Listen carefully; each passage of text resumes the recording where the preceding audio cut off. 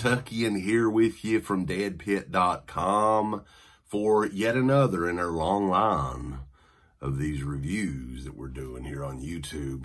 This one's another box set that came out from Arrow Video recently. He Came from the Swamp, the William Grefé Collection. We are seeing quite a bit of these box sets on a variety of regional filmmakers. Bill Grefé is from and mainly filmed in Miami, Florida, in the Everglades area of Florida. And I wasn't really too familiar with his work prior to this.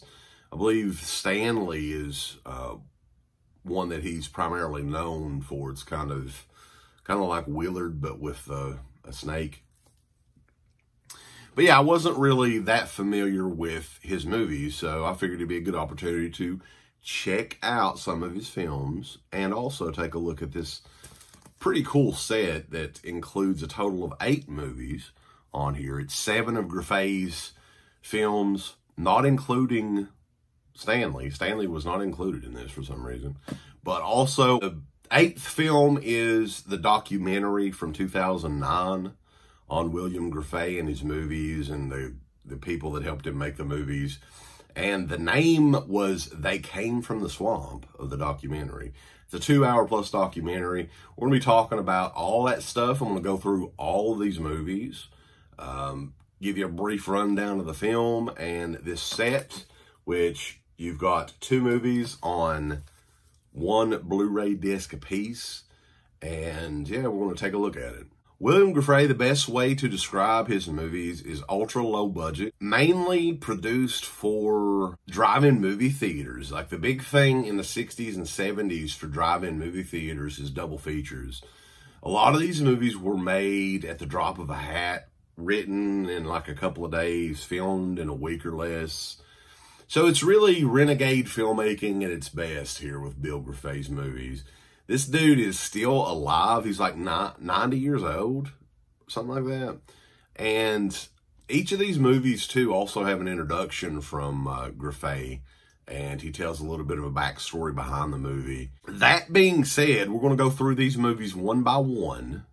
And I want to briefly touch on them. It would be a 50-minute review if I tried to delve deeply into these movies. And some of these movies, there's really not a lot to dive into. And a lot of these films are from the 60s and 70s. That's the drive-in era. One that they talk about quite a bit in the documentary is Sting of Death from 1966. This is kind of a ridiculous-looking, monster movie. A jellyfish man is the monster in it, right?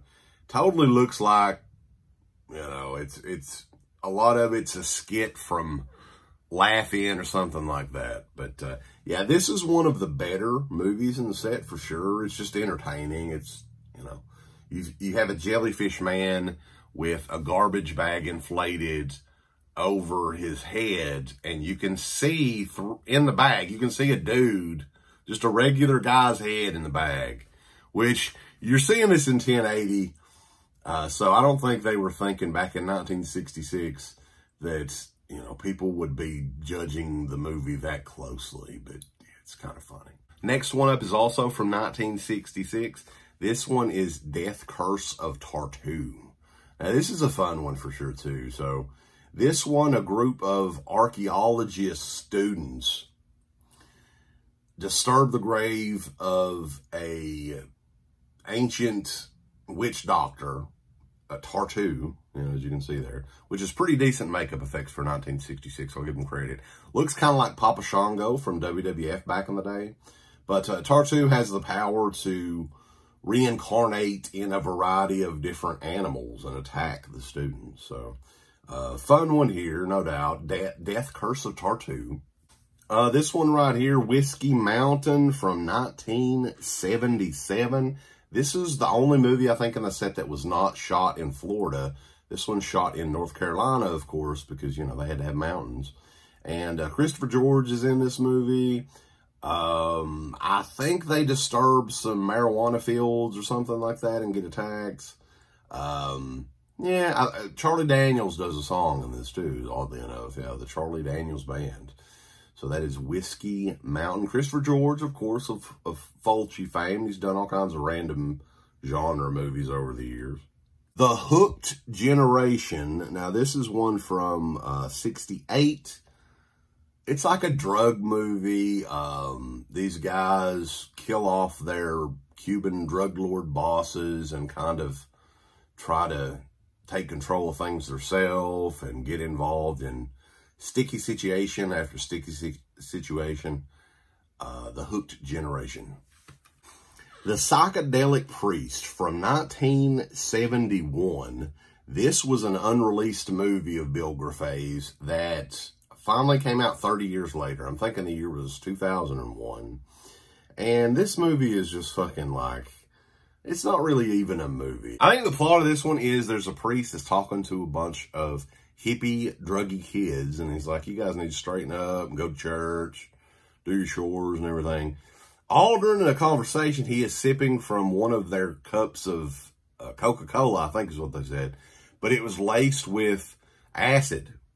So the rest of the movie is a, acid trip of psychedelic rock music, and this poor priest is just going crazy. So this is, it's something that kids would enjoy watching back in 1968. Why they waited until 2001 to come out with this thing, it's not that great anyway. It's not very good, to be honest with you. But yeah, I don't know what any kids from 2001 would get out of it other than just getting a kick out of how, poorly done it is. Sorry, but yeah, it was.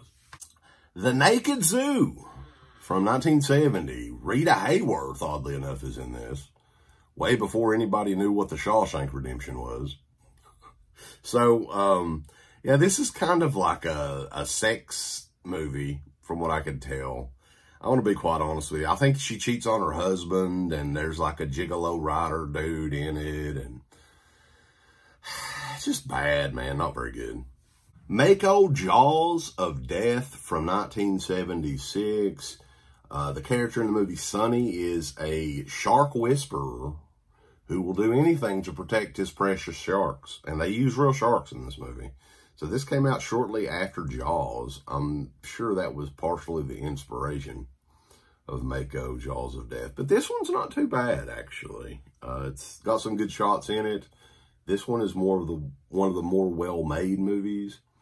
And again, most of these are around islands and the ocean and stuff like that. So this fits right in with Bill Grefé's other movies for sure.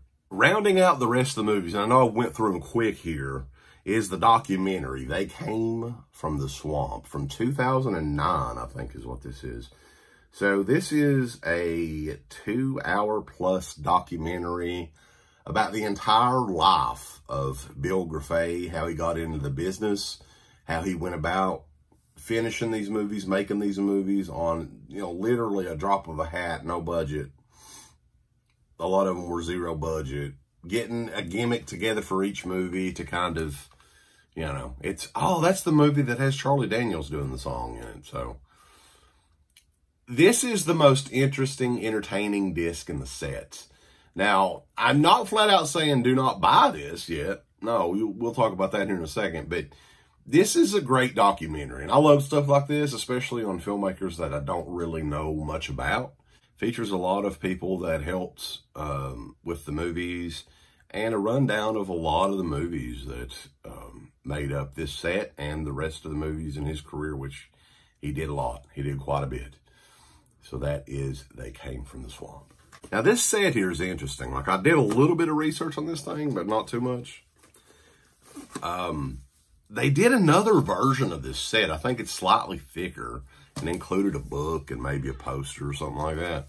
So they somehow, for some reason, re-released the exact same set, but in a more condensed, slightly more affordable version.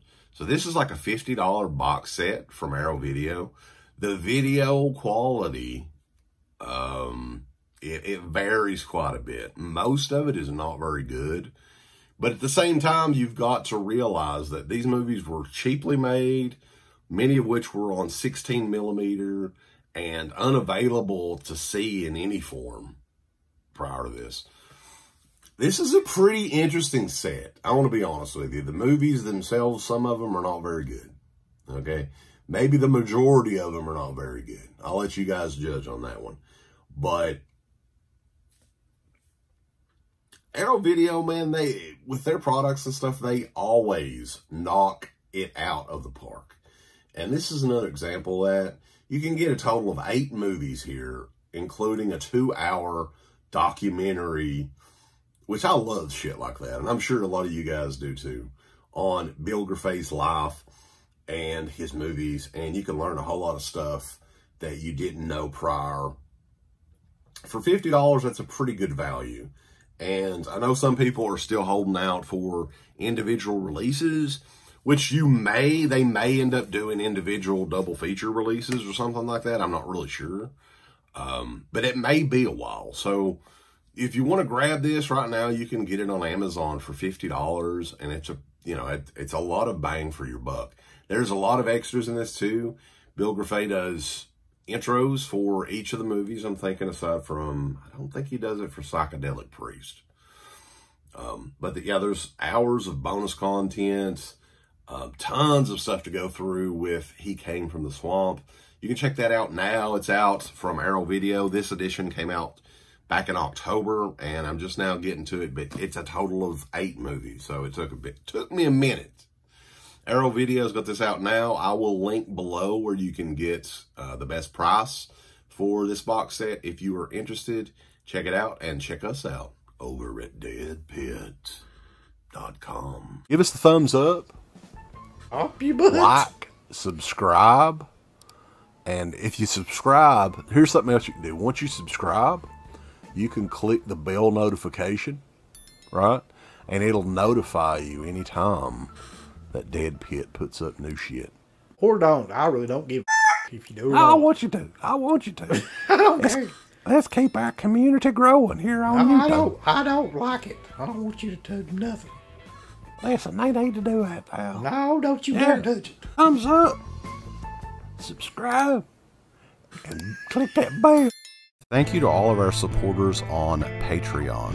DEADPIT on Patreon.com is the only place to check out a complete archive of the old Dead Pit radio shows all the way back from 2005 on, in addition to the midweek shows and fan commentaries, exclusive podcasts, and much more. Dead Pit on Patreon.com if you're interested. Tiers start at only $1.